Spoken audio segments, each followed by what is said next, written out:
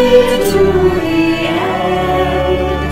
Be thou forever near me, my master and my friend. I shall not fear the battle if thou art by my side, nor wander from the pathway if thou wilt be my guide. Oh, let me hear thee speaking in accents clear and still, above the storms of passion, the murmurs of self-will. Oh, speak to reassure me, to hasten or control. Oh, speak and make me listen, thou guardian of my soul. Oh, Jesus, thou hast promised to all who follow thee, that where thou art in glory, there shall thy servant be. And Jesus, I have promised to serve thee to the end. Oh, give me grace to follow my master and my friend. Oh, let me see thy footmarks, and in them place my own. I want to follow duly, is in thy strength alone. Oh, guide me, call me, draw me, uphold me to the end. And there in heaven receive me as Saviour and my friend.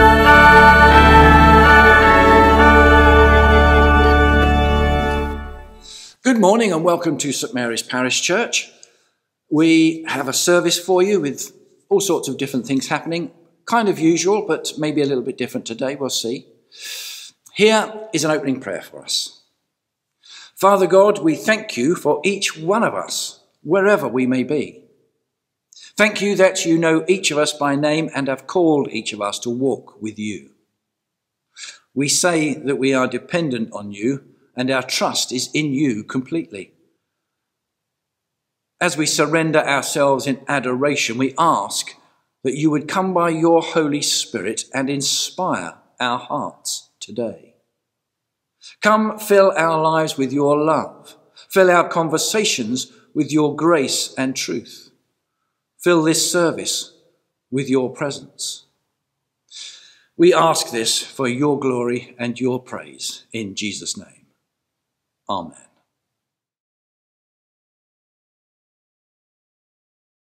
I asked God. I asked God to take away my habit. God said no.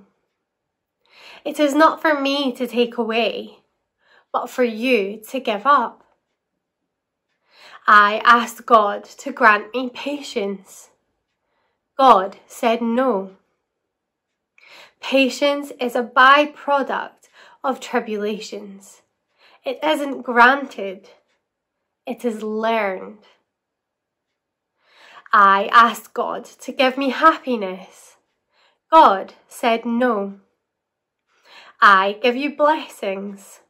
Happiness is up to you. I asked God to spare me pain. God said no. Suffering draws you apart from worldly cares and brings you closer to me. I asked God to make my spirit grow. God said no. You must grow on your own, but I will prune you to make you fruitful. I asked God for all things that I might enjoy life. God said no. I will give you life so that you may enjoy all things. I asked God to help me love others as much as He loves me. God said, finally you have the idea.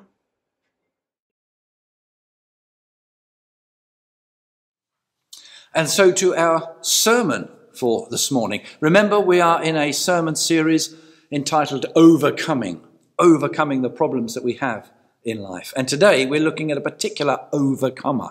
It's a question of Job, that character from the Old Testament who overcame difficulties. Pardon me, the book of Job is all about conversations between Job and his friends and about Job's predicaments in life. Here's a Bible reading from the book of Job. Can you fathom the mysteries of God? Can you probe the limits of the Almighty? They are higher than the heavens above. What can you do? They are deeper than the depths below. What can you know? Their measure is longer than the earth and wider than the sea. What you know, I also know. I am not inferior to you, but as I desire to speak to the Almighty and to argue my case with God. You, however, smear me with lies. You are worthless physicians, all of you. Listen carefully to what I say. Let my words ring in your ears. Now that I have prepared my case, I know I will be vindicated. Well, that's a sample of the conversations that go on in the book of Job between he and his friends and he and his God. What's the context and background to this conversation? Job is a man who lived in ancient times around the time of Abraham and Moses. He was considered the greatest man amongst all the peoples of the East. He had a large family and large and prosperous homestead, but his greatness was in his moral and spiritual qualities. He was the priest of his family, which means he was the spiritual leader of his family, his servants, and the whole community. He was considered a leader amongst the tribes and families in his region. Job was a significant man in every sense.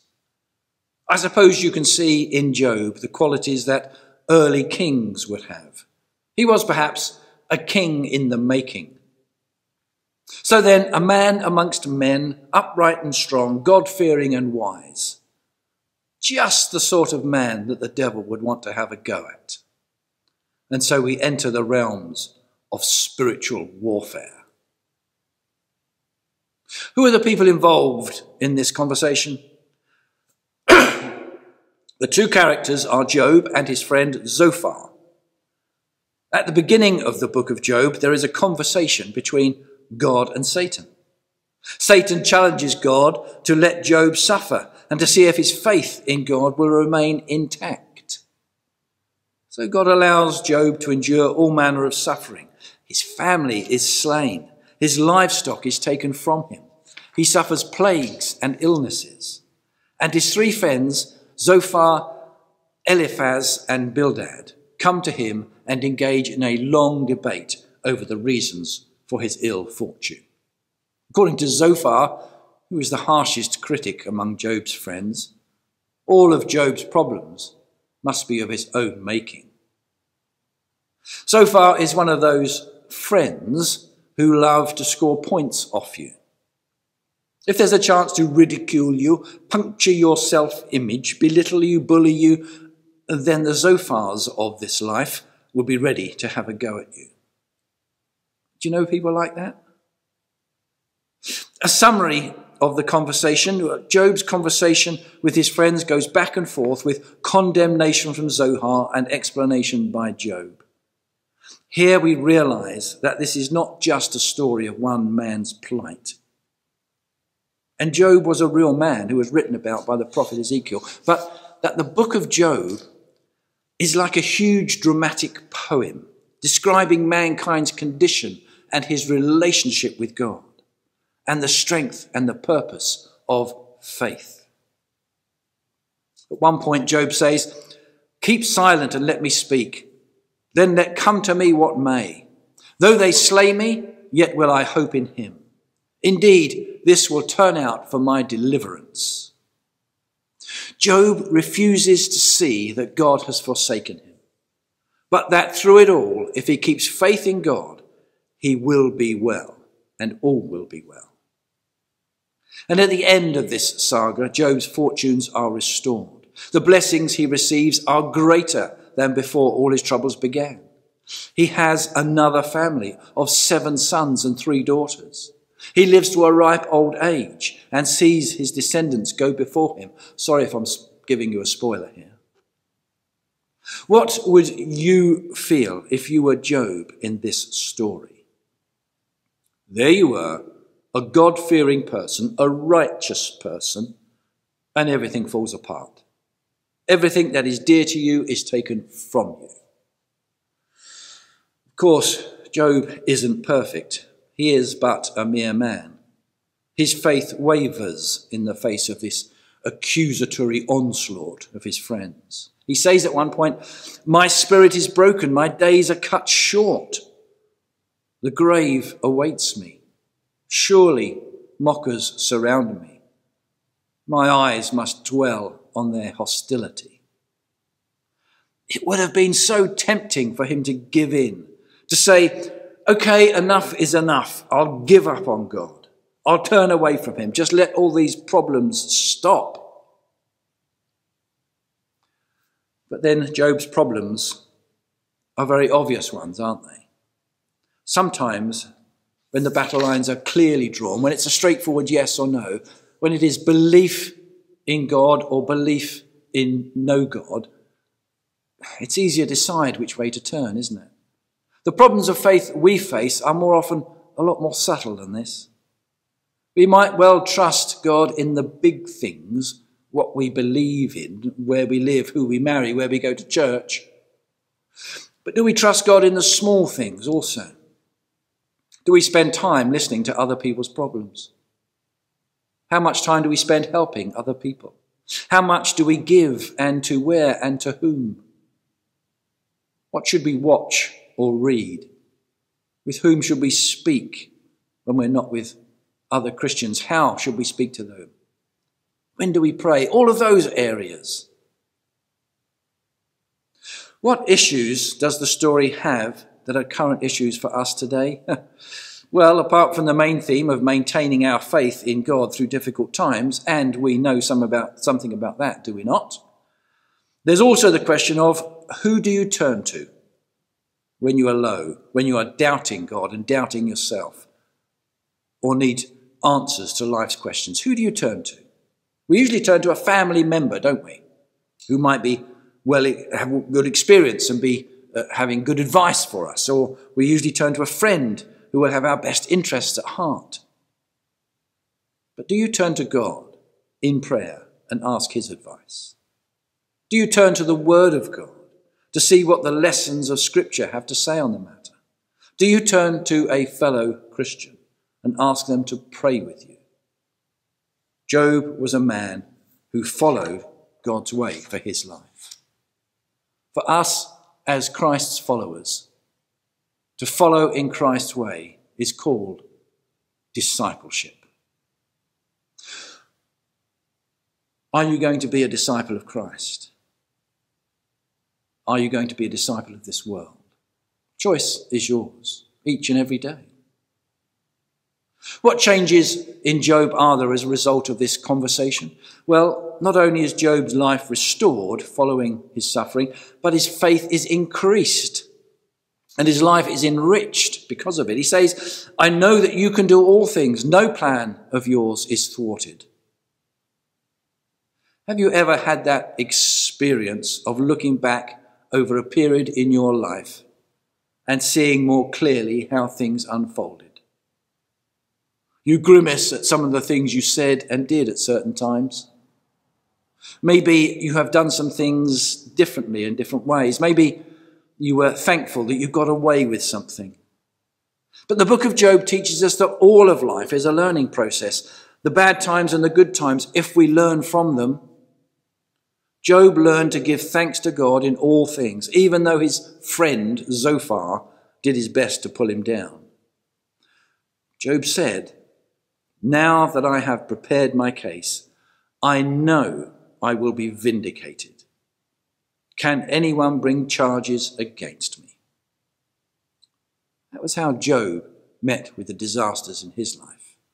How are we going to meet with the disasters in ours? Amen.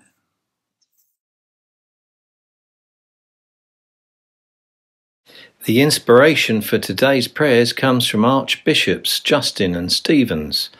Pray for the Nation. Prayer initiative for this time of pandemic. When I say, Lord, in your mercy, please respond, hear our prayer. Let's pray together. Lord God, we lift to you all those we hold dear in our hearts, praying for their health, hope and well-being. We pray that even when loved ones cannot physically be together, they would not feel apart. We ask for your help in communicating and in our caring. Lord, in your mercy, hear our prayer. We pray for schools and colleges and for children and young people everywhere. Thank you for teachers and all those involved in shaping young lives.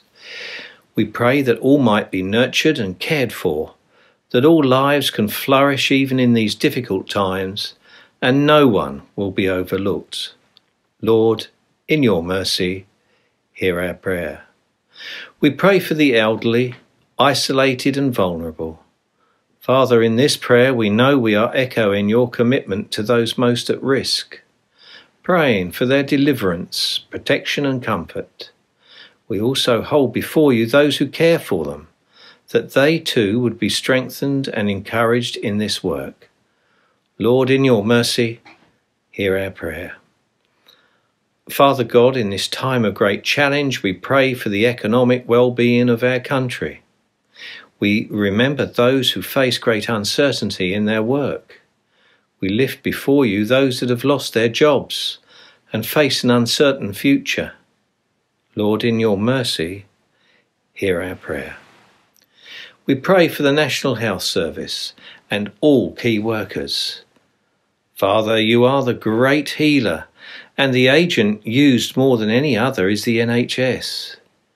Today we voice our gratitude for those who serve this country in the NHS, that you, Lord, would prosper the work of their hands. Lord, in your mercy, hear our prayer. We pray for those in positions of authority, with responsibility for decision-making at national and local level. We ask that you would give our leaders great wisdom, judgment, and a commitment to all. Lord, in your mercy, hear our prayer. We bring to you, Father, all those who suffer in body, mind, and spirit, or with grief. We ask that in your loving kindness they might know of your sustaining presence amidst their pain. We pray for those that are stretched beyond their own capacity to cope, as we remain hopeful that in your love and grace you will bring a sense of comfort, love and strength. Lord, in your mercy, hear our prayer. Let's now close by sharing together in the words of the Lord's Prayer. Our Father in heaven, hallowed be your name. Your kingdom come, your will be done, on earth as in heaven. Give us today our daily bread. Forgive us our sins, as we forgive those who sin against us. Lead us not into temptation, but deliver us from evil. For the kingdom, the power, and the glory are yours, now and forever. Amen. And so we come to our blessing at the end of today's service. Heavenly Father, we thank you for hearing our prayers, for feeding us with your word, and encouraging us in our virtual meeting together. Take us and use us, we pray, to love and serve you and all people, in the power of your Spirit and in the name of your Son, Jesus Christ our Lord. Amen. Stay safe, everyone. See you soon.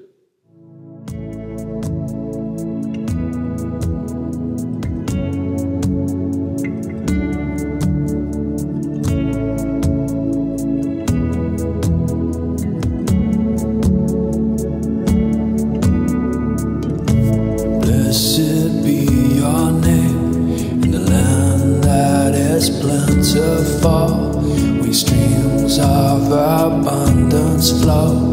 Blessed be your name.